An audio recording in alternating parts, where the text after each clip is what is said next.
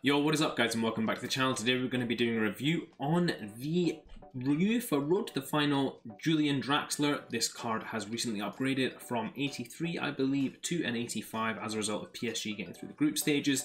We're going to go through this card, his player details, his attribute, and of course his traits. But before we get into all of that, if I could ask you guys to please hit that like button, hit that subscribe button, hit the bell so you know when I upload, and comment down below what your thoughts are on all the upgraded cards and who you've used, what you think of them, and if you've used this Draxler card and what your thoughts are on him. Back to review Julian Draxler, 6'2", medium work rate, so maybe not ideal for a cam. We'll get into that a little bit more in a bit. Right-footed, but 5-star weak foot, so really good for the attacking midfield position. 4-star skill moves as well, so very usable. Very cheap, guys. 46,000 I bought this one for, and he will go up. Considering he's going to get up to maybe an 87, an 88 rated card, this is a really nice card to have for so cheap. He played 9 games for me, 4 goals, 7 assists. In truth, guys, some of these games aren't fair to him because he ended up getting a lot of games where it lagged me out or the person rage quit early after 1 goal, so I didn't really get to boost his stats like that. I actually think this card is really good for the price you're paying for him. Again, some of his details, I put again a Hunter chemistry style on him. I think the Hunter suits this guy the most. Again, passing and dribbling, is very good. His pace and his shooting needs a little boost for the number 10 so that he can finish a bit more consistently, get the goals that you need from that attacking midfield position to supplement your striker. Attribute details. Everything about this card is fairly standard, fairly nice. The standout stats for him, really, the ball control really high, dribbling's nice as well, attack positioning is good, and overall he's just a very solid attacking midfielder. For 50k you're not expecting a world beater, so overall I think this card is really nice. The one con about this card that I really didn't like was the stamina. 73 stamina really does let him down a lot towards the end of the game. I assume this would get better as the card gets better, but for right now that is still a con of this card. Finally, the player traits, he's got a lot. Finesse shot, flair trait, outside the foot shot, playmaker and technical dribbler, so he's got a lot of traits to go along with this card, and again, as he keeps getting these boosts, he will get better. You just have to hope that PSG keep going through the rounds. Now that we've covered the card, guys, let's get into some of the video clips that I got with him. So guys, just get into some of Draxler's clips, and you'll notice that a lot of these clips are very similar to the Marco Verratti clips, and that is because when I played these two together, Draxler was attacking mid and Marco Verratti was out on the left, and I can tell you this, guys, the reason I found it so easy to play with Verratti is because of how good Draxler was. His link-up play is absolutely sensational, and that's probably the biggest part of this card that I enjoyed using.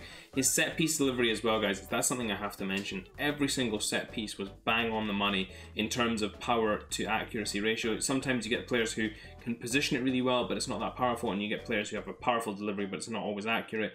Draxler had consistent delivery after consistent delivery, and that's what I really love to see. That pass there again, an absolutely beautiful pass, and it makes the finish easy because there's so much time, space to do whatever you want to do. Draxler's finishing isn't to be underrated though. He does have a good shot on him as well, and whilst his creative side in terms of passing is mainly what I used him for, when he gets into those goal scoring positions, he is capable of finishing. As you can see here, he moves the keeper, this guy actually, but I still managed to finish that volley off, and it's a good little finish there. Again, we get the ball in behind here, Marco Verratti in behind, a little chip up here, and the volley here is just a lovely little touch into the far corner, and that's kind of what my favourite part of this card is as well. The final one here, just a quick nick off the keeper, the physicality there, and a tidy little finish into the corner. So guys, get into this final Julian Draxler summary. Of course, the PSG cam from Ligue 1, German players who've got some great linkability, and that we'll get into that a little bit in a second.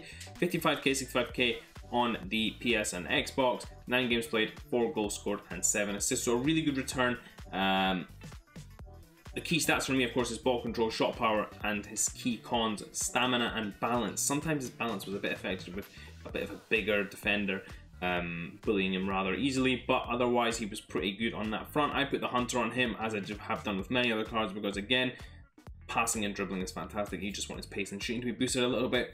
The great thing about this card, of course, guys, is he is a road to the final Draxler, which means that if PSG do reasonably well in the Champions League, I think you could easily be looking at an 88, 89, 90 rated Draxler, depending obviously how far they go. I don't know if that will actually get that high, but he will be a fantastic card irrespective of that. So he's a card you can pick up now and hold until the end of FIFA, realistically.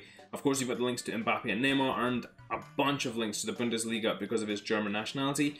I put Kevin De Bruyne as a similar player. I think the physicality side of Draxler's game allows him to be more that style of player than a smaller player at the attacking mid. I think he might do really well as a CM once his defense gets a little bit of a boost as well. Overall, guys, I think this card's a really good card. I really loved using it. I really enjoyed using it. And for 50k, it was an absolute bargain to fit around my Mbappe and my Verratti. So I would recommend buying him if you fancy doing a cheap Ligue 1 team and you think that this card would be useful. And PSG are likely to advance through the rounds, at least 1 or 2 rounds. You've got yourself an 87 rated card there, which is very usable up until when things start to get silly at the end of the year. So yeah, I would 100% recommend buying this card. I absolutely loved it. Hope you guys enjoyed the review, and until next time, I will see you in a bit.